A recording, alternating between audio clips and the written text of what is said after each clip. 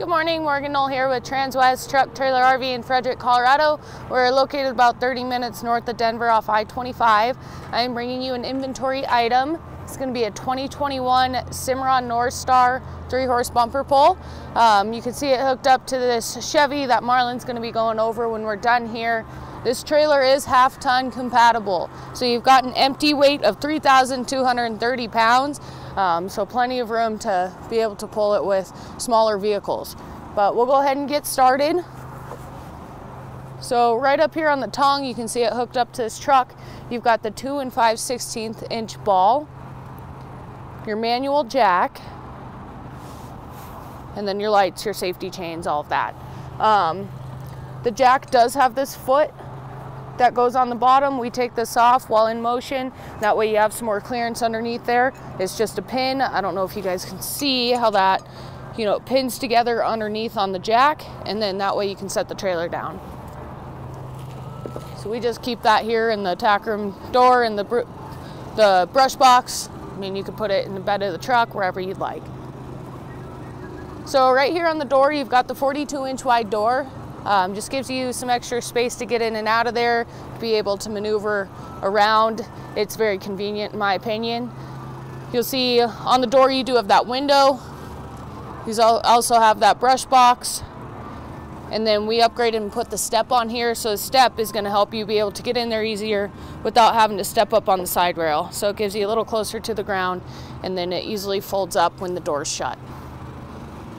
So right there in the trailer, you do have your saddle post, and that is removable because you do have a collapsible rear tack. So if you wanted to put that back in the collapsible rear tack, you can take it out, put it back there, use this more for your show stuff, or we could even get you another, oh my gosh, saddle post that you could put in the rear tack, so then you'd have 2 places to tack out of. And those are adjustable, so you can move them up and down, you can remove them, whatever you'd like to customize it to your liking. On the partition wall, we've got a bunch of bridle hooks with the carpet beneath it. That carpet's going to help prevent any of the, when the bridles are going down the road and the bridles are swaying back and forth, they rub against that aluminum and scratch it up. That carpet's going to help not get those scratches all over it. And then in the corner there, you do have a 25-gallon water tank. So I like the water tank. Fill it up from home. Some horses are picky. They don't like specific water where you're going, or if you're going camping, you have water with you, and that way you're not having to find a stream or anything.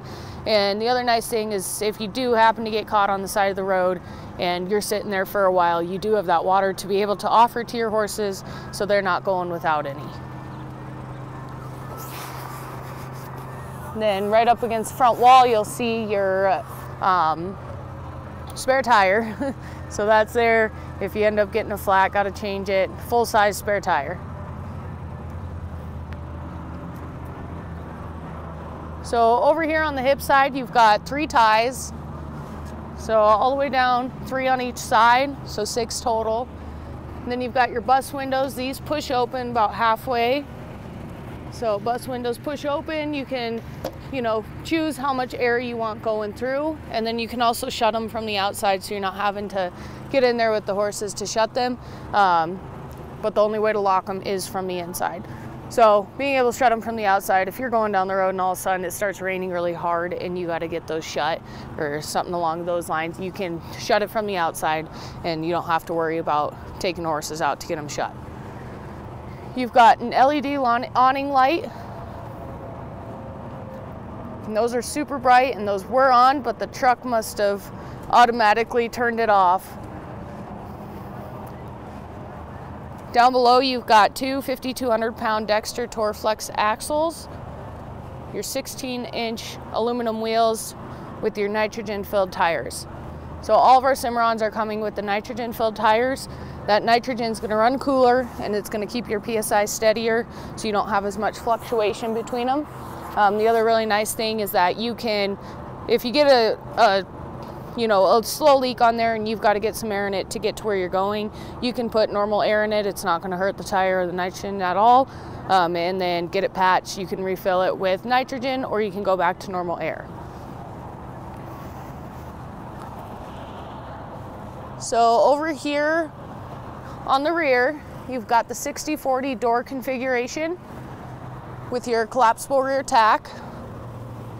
You've got another LED awning light up above, so you've got one on each side, so very bright, nice to have in the winter and in the dark is what I was going for there. Be able to light it up and see stuff. So this is a butt bar. This just brings down, and that way that last horse is not backing out as soon as you get that door open, so you can get in there and untie them if you tie them up to be able to, you know, get in there without them having come back. So that just folds over to the side really nice. And then this collapsible rear tack, I'll show you how to collapse it down real quick. So all you got to do is take these 2 pins. So there's one on the bottom, and then I'm gonna come over to this side, one on the top. All you do is push that in, and then push this to the side, and this pin's up in the corner over here, and then that gives you that extra room. If you don't want to use it, get it out of the way. If you've got something you've got to push into a trailer, it makes it easier to get them in there too. The other nice thing I like about those collapsible rear tacks, I was talking about how you could have 2 places to tack from, or I know a lot of people use this as kind of like their wet/dirty tack. So your muck buckets, your pitchforks, you could add extra feed back here. There's so many different versatile options that it's really nice and convenient to have. The other nice thing is that if we've got a trailer on the lot that doesn't have one of these and is something that you want, we can get one installed too. So up in here, you've got your 2 dividers. First one's going to be the stud stall. So full length stud stall, and then you do have an escape door on that front one. And these come back, push in. I love these Cimarron latches. They're just really easy to use in my opinion. You just push against it, and then to get them out, you just pull. So those wiggly horses, you can get them in a lot easier than trying to pin something together. We don't currently have pads on these dividers, but we can get them installed here if that's something you're looking for. We can do them on each side of the divider, and then we can do them on that front wall as well. You've got 3 LED lights, so more lights. We love lights. They make everything so much easier and so much better. Each stall comes with their own roof vent. Those roof vents push forward to suck air in, and then they push backwards to suck air out, and that just helps with the airflow, getting the airflow going through on those hot summer days. It's just really convenient. No ramp on this one currently, but we can get a ramp installed if you guys wanted one. And then I'm going to show you real quick how these shut up and what this looks like from the rear. So I want you to see when I close this one how these latches go together. All doors have latch backs, so you can have that latch back, have it put on there, and then in the wind you're not having a lot of, you know, playing the door and the door's not slamming shut on you. But this is how the doors work. So right down here you'll see how it grabs into that little piece. So I don't know if you guys can see that pretty well, but it grabs in there on the top and the bottom and just ensures that these doors are not going anywhere. They're really structurally put together really well. And then they latch down. These doors do lock. So if you're, you know, camping somewhere overnight, got stuff in the back of the trailer, you can lock those up and then no one's going to be able to get in there. So that's what the trailer looks like from the rear. These are going to be your light switches. So interior and exterior light switches are all here on the back.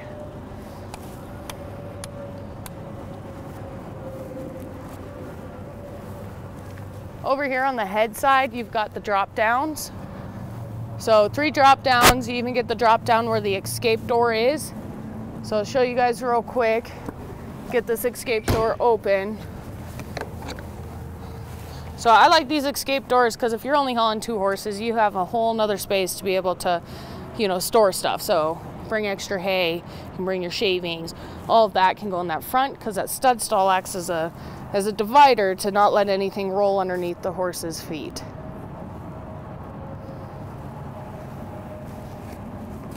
So on these drop downs, so drop downs come down, and then you also have the ability to bring the jail bars down.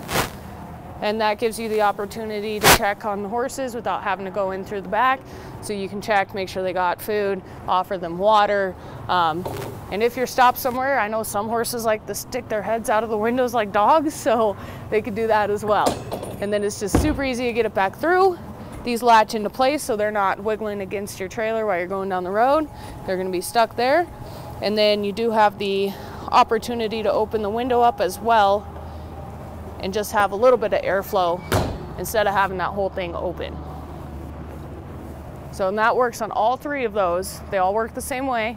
You've got another awning light up above and then 3 ties. So this trailer is going to be sitting 6 feet 10 inches wide. We're sitting 7 feet 1 inch tall. And then we are on the floor 18 feet 6 inches. And like I said earlier, it's got an empty weight of 3,230 pounds. That gives you the opportunity to haul it with these lighter vehicles and still be able to haul around a 3-horse. So this is the Chevy Marlin's going to be showing here shortly. It's a 2019 Silverado 1500 High Country. Guys, make sure you stay tuned to check this truck out because it is nice. I hooked it up to this trailer and I was really excited because of how nice of a truck it is. But make sure you check that out here in a little bit with Marlin. So this trailer, stock number on it is going to be 5N201269. And it's a 2021 Cimarron Norstar 3-horse bumper pull. If you guys have questions on this trailer, any other trailers we have in our inventory, or if you've looked online lately, we've got a lot of stuff with drawings. That means all those trailers are on order. So if you're interested in any of them, please don't hesitate to reach out to myself or one of the team members. You can call me directly, call or text me directly at my cell phone at 970-218-5996. You can call my desk phone at 303-684-3451, or you can email me at morgan.knoll@transwest.com. I look forward to hearing from you and look forward to doing business, and I hope you have a great day.